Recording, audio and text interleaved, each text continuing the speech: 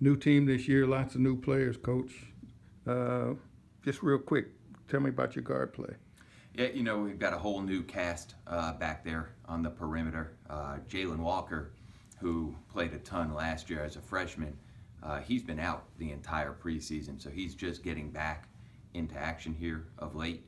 But outside of that, you're looking at a bunch of new guys. Kevin Zabo, Jalen Avery, who was here last year, didn't play a ton.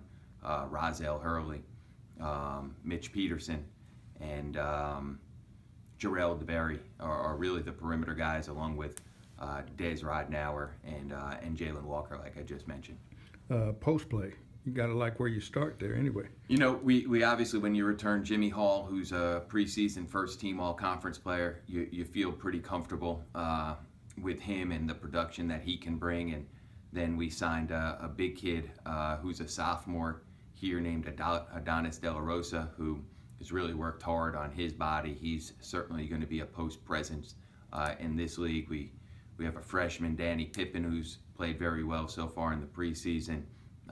You add to that a guy named Leo Edwards, who is in his 4th year of college, started out at Louisiana Tech and then transferred. So, you know, we do have some big bodies up front, and that's going to be important for us. Okay, some quick hitters here. Yep. How many wins to get a bye in the MAC this year? I'd say probably 11 conference wins would be my guess. 10, 11 conference wins to get a bye. How many wins to win the regular season? And probably 12, maybe 13. I mean, that's how close it is. And you know what? You could be sitting at 10 like we were last year and tied for 3rd and end up with a 5 or a 6 or a 7 seed in this league the way it is. Team to beat other than Kent? Team to beat? Well, there's so many of them. You know, obviously Akron would be the one you'd say first, but to leave out Ohio or to leave out Buffalo, who's won it back-to-back on our side, I mean, you can go a number of different directions. Good.